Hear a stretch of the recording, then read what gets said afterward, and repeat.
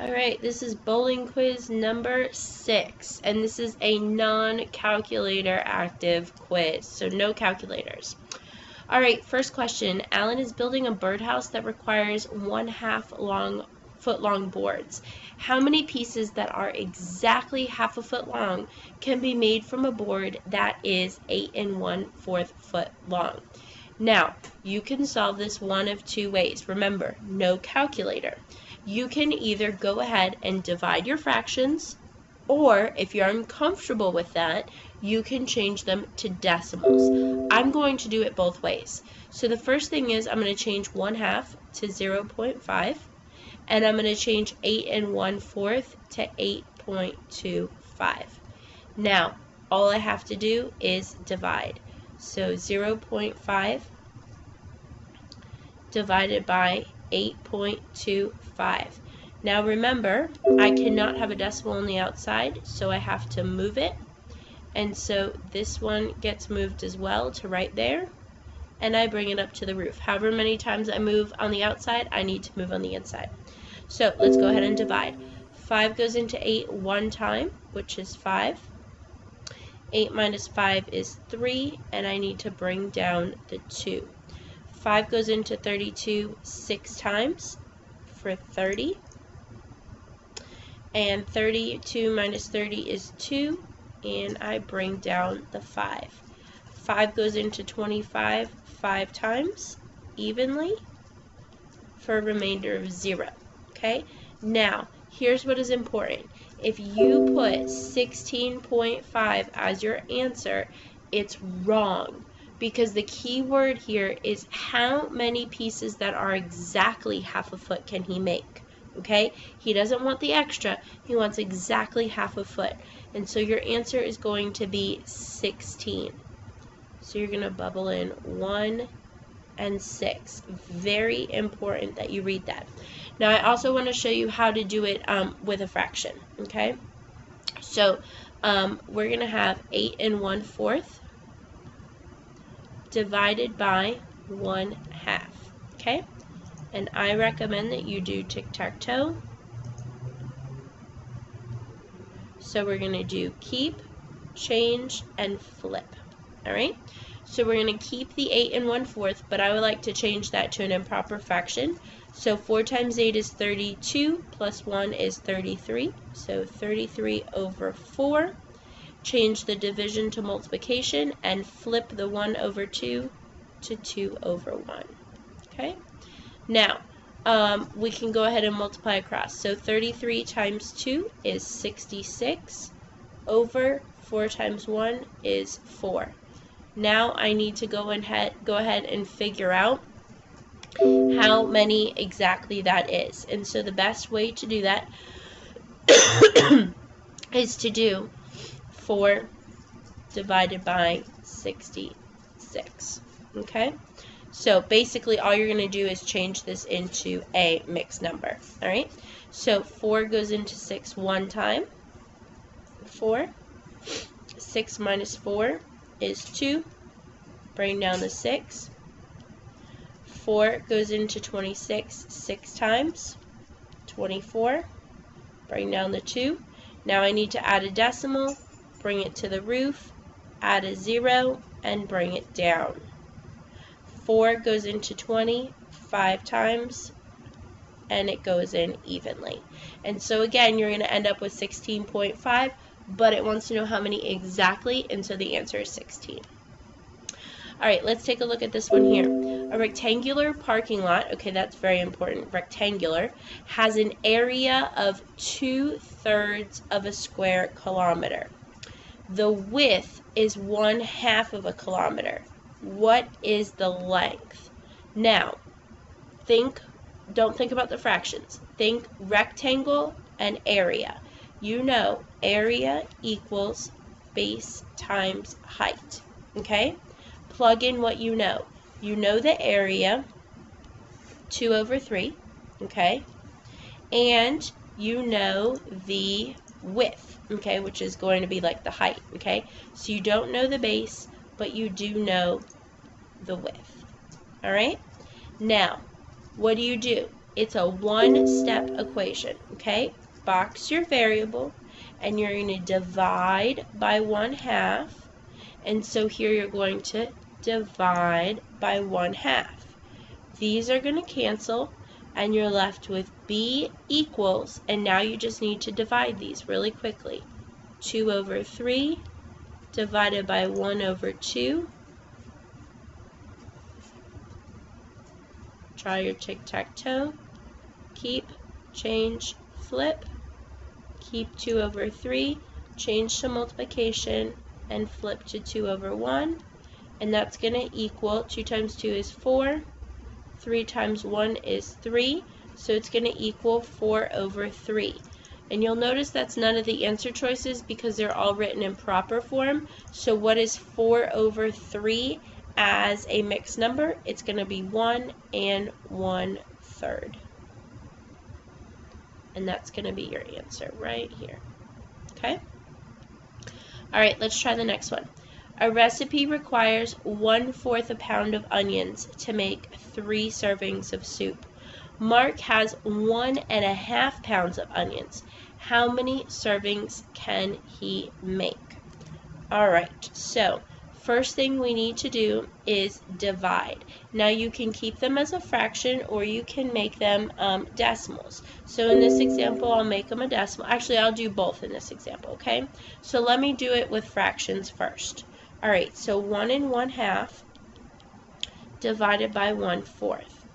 All right, and so we're going to do our tic-tac-toe, and we're going to do keep, change, flip. So make this into an improper fraction. 2 times 1 is 2, plus 1 is 3. Change to multiplication and flip to 4/1. Okay? 3 times 4 is 12. 2 times 1 is 2. And when I simplify that, I get 6. Now, if 1/4 of a pound makes 3 servings, okay, how many servings can he make with 1.5 pounds? You have to take this 6 and multiply it times 3. Okay, and then so 6 times 3 equals 18. So 18 is your final answer. But let me also show you how you can do it with a decimal. Okay, so 1/4 as a decimal equals 0.25. 1 1/2 as a decimal equals 1.5. And we're going to do the exact same process. We're just going to divide, okay? So 0.25 into 1.5. Now, I need to move this decimal once, twice to get rid of it, and so I need to move it here once, twice to get rid of it. I bring it to the roof, and I need to add my 0 placeholder right here. How many times does 25 go into 1? 0. How many times does 25 go into 15? 0. How many times does 25 go into 150? Well, let's count. 25, 50, 75, 100, 125, 150. I got 6 times, and it goes in perfectly. Okay? And then again, you would repeat the same process. You need to take the 6 and multiply it times 3 because each 1/4 of a pound is 3 servings. And so your answer here is 18.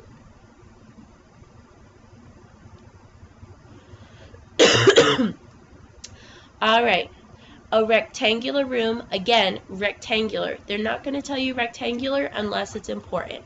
A rectangular room has an area of 131 1/4 square feet. The length of the living room is 12.5 feet. What is the width in feet of the room? Okay, again, rectangular and area. Area equals base times height. Okay? I'm going to first show you to change to decimals, and then we'll use fractions, okay? So I'm going to change this to 131.25, and this one here will change to 12.5. So the area is 131.25 equals, and then it's telling me that the base is 12.5, and I don't know the height. And look, ladies and gentlemen, I have a one-step equation. Box the variable, divide by 12.5, and divide by 12.5. Okay? Now, you need to know how to be able to do this without using a calculator, which you can do. So over here, we have 131.25 divided by 12.5. We need to move the decimal once, and let's bring it to the roof. Okay? Now, how many times does 125 go into 1? None. How many times does 125 go into 13? None. How many times does 135 go into 131? Once. So minus 125. And then that's going to be 6. And we're going to bring down the 2. How many times does 125 go into 62? 0. Okay. Now we need to do 0. And we have 6, 2. And we're going to bring down the 5. How many times does 125 go into 65? Well, let's see. We have 125, and if we double that, we're going to have 250, and if we add 125 to that, we're going to have 375, and then we're going to have 500, and then 625. So 1, 2, 3, 4, and 5. So what is the width? It is 10.5 feet. Now, in this case, it was a little bit more difficult to do it with decimals. I think in this case, it'd be easier to do it with fractions, but I need you to know you can do it both ways. And so I'm going to show you the other way to do it as well. Okay? So we're going to use fractions. Area equals base times height. Okay? The area was 131 and 1/4. Equals 12 1/2 h. Okay? Same thing. One-step equation. Box your variable. We're going to divide by 12 1/2, and we're going to divide by 12 1/2. These are going to cancel out, and we're left with h equals. I have to come over here and do 131 and 1/4 divided by 12 1/2. Make my tic-tac-toe board. Okay, we're going to do keep, change, and flip. Now, how do I make this into an improper fraction? 131 times 4. 4 times 1 is 4. 4 times 3 is 12. 4 times 1 is 4 plus 1. 524, but I got to add that extra one. 525 over 4 times 2 times 12 is 24 plus 1 is 20. Plus 1 is 25 over 2, except I need to flip it. 2 over 25. Okay? Now, let's multiply. What is 525 times 2? 525 times 2. We have 1, 0, 4, 5, and then we have 0. So we're going to have 1,050 over, and what's 4 times 25? 100. Okay? Now we need to change this into a mixed number. How many times does 100 go into 1,000, let's say? Well, 10 times. And what is the leftover? 50 over 100. So simplify that. 10 1/2. Okay? But please remember, when you are doing gridded response, you may not write a mixed number in here. And so, in that case, you need to have it as an improper fraction. But here's the thing. This is going to be too many numbers to put in. So you need to simplify it a little bit. Okay? So I'm going to put it as a decimal, 10.5.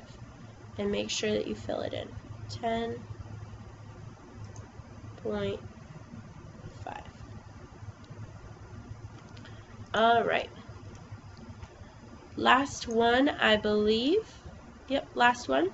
Okay, so we have a number line here, and there shouldn't be very much computation. Which point on the number line represents negative 4.5? First of all, you should be able to get rid of two answer choices right away. The number is negative, so get rid of S and get rid of R. Cross them out. Those are not it, okay? Next, ask yourself, okay? 4.5 is in between what two numbers? 4 and 5. Which point is in between -4 and -5? Point P, and that is your answer. Alright, that is the end of quiz 6. Good luck on quiz 7.